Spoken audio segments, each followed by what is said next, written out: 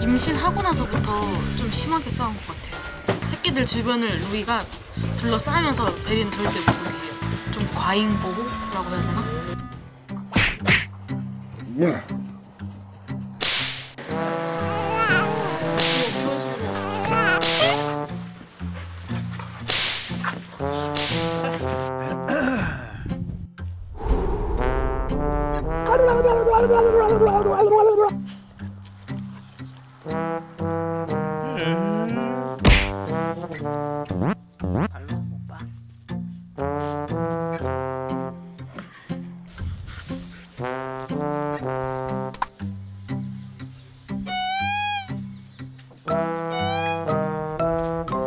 벨은 애기들이랑 같이 놀고 싶은데 루이가 하도 뭐라고 하니까 벨 보면은 불쌍해 보여요.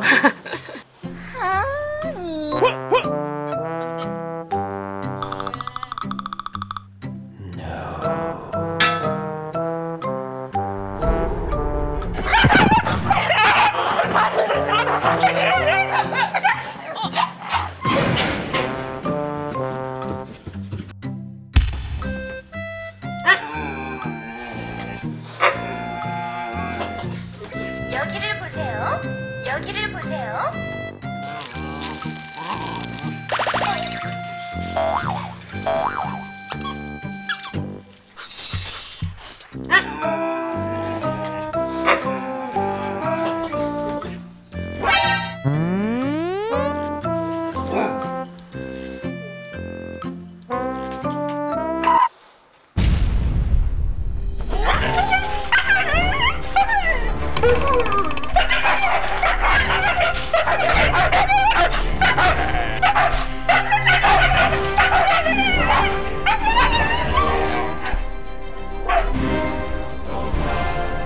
루이는 그런 게 싫은가 봐요. 아무것도 하지 마라. 근처에도 오지 마라. 자기 새끼라고만 생각하는 것 같아요. 벨은 아빠라고 인정을 안 하는 것 같아요.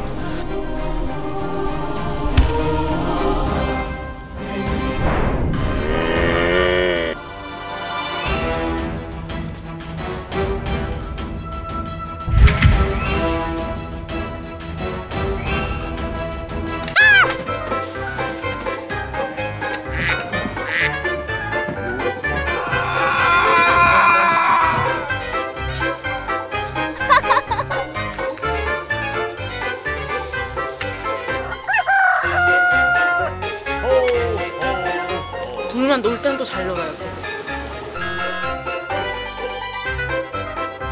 4주 후에 뵙도록 하겠습니다.